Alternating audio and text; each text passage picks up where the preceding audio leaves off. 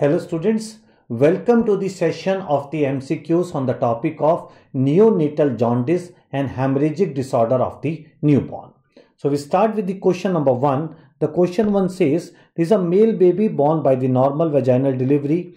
Baby cried immediately after birth, was feeding well, discharged after 48 hours. Child was brought to the emergency department at 90 hours, that is particularly day 4, with the complaint of looking yellow and the child is alert. Important clinical risk factors in the history of evolution for the jaundice is, of course, you will take the history of exclusive breastfeeding, because in the first week the child can have the breast non-feeding jaundice or the breastfeeding failure jaundice. So you will definitely want to know this particularly history. History of sibling received phototherapy. If there are some genetic disorders, this can be easily concluded in the family. Might be hereditary spherocytosis, might be G6PD deficiency, pyruvate kinase deficiency. All are genetic disorders, so this assumes the importance. Gestational age and birth weight, because less is the age, more are the chances of neonatal jaundice. So therefore ABC3 all is required. History of abnormal movements does not carry any significance here while evaluating the cause of the neonatal jaundice. All are the clinical features of kernicterus except. Now kernicterus is basically chronic bilirubin encephalopathy. Kernicterus is the chronic bilirubin encephalopathy. So if you consider here what is the parts of the brain affected, basal ganglia is something which is affected, and if I consider the cranial nerves, this basically affects is the two cranial nerves. One is the oculomotor which is affected and one is the cochlear which is affected. So based on this, if we say the clinical features, of course, chorioathetoid type of cerebral palsy, because basal ganglia is affected. There is sensory neural hearing loss, particularly because the cochlear nerve nuclei is affected. But there is palsy of the vertical gaze, not of the horizontal gaze. And of course, this can enter into the teeth, can cause dental enamel hypoplasia.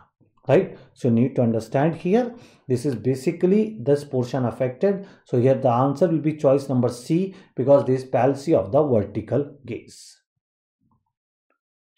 3-day child delivered at hospital is now at home and on exclusive breastfeeds. Mother notices yellowing of the eyes. The next step is, should be put in the sunlight, phototherapy should be started, bilirubin should be measured, stop breastfeeding and follow up at home. More of IQ question, you should first of all, the parents are knowing, and on day 3 this can be both physiological jaundice also and this can be pathological jaundice also. So basically we are interested in knowing in the first step what should is the bilirubin level. So the first step to be done is that bilirubin should be measured.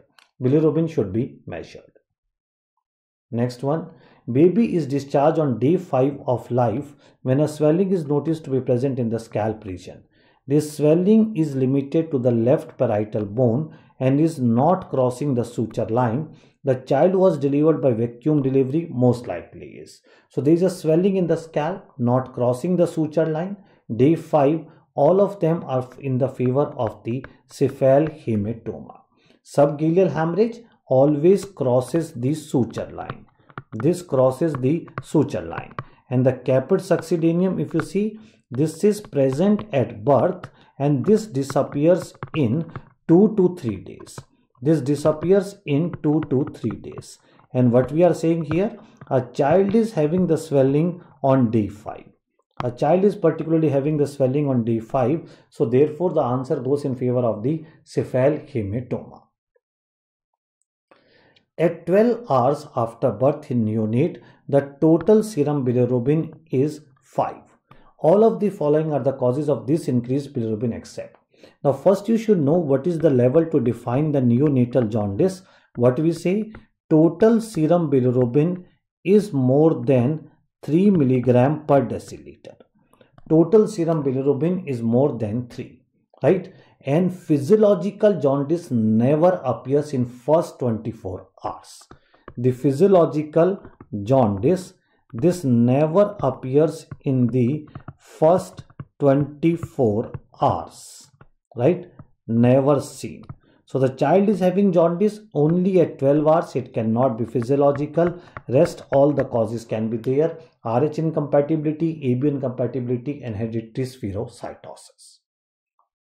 Next one, day 4 child has jaundice. Total serum bilirubin is 11. Presence of spherocytes on peripheral blood. Direct Coombs test is negative. Likely cause of the jaundice is. You need to remember like this: neonatal jaundice plus spherocytes. There is neonatal jaundice plus spherocytes. If the direct Coombs test is positive, your answer is erythroblastosis fetalis. Your answer is erythroblastosis fetalis, which includes ABO incompatibility, and this includes the RH incompatibility.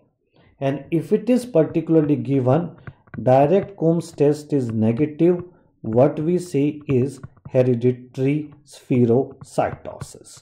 So here particularly it is given there is spherocytes which are present.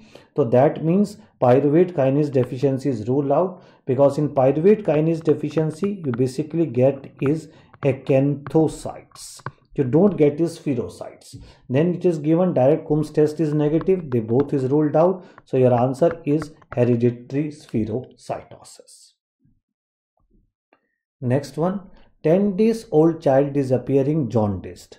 There is also presence of pallor and hepatomegaly. All of the following can be the cause. Now, if you particularly see beta thalassemia and sickle cell anemia, both are the mutations in the beta chain. So they both are particularly the mutation in the beta chain.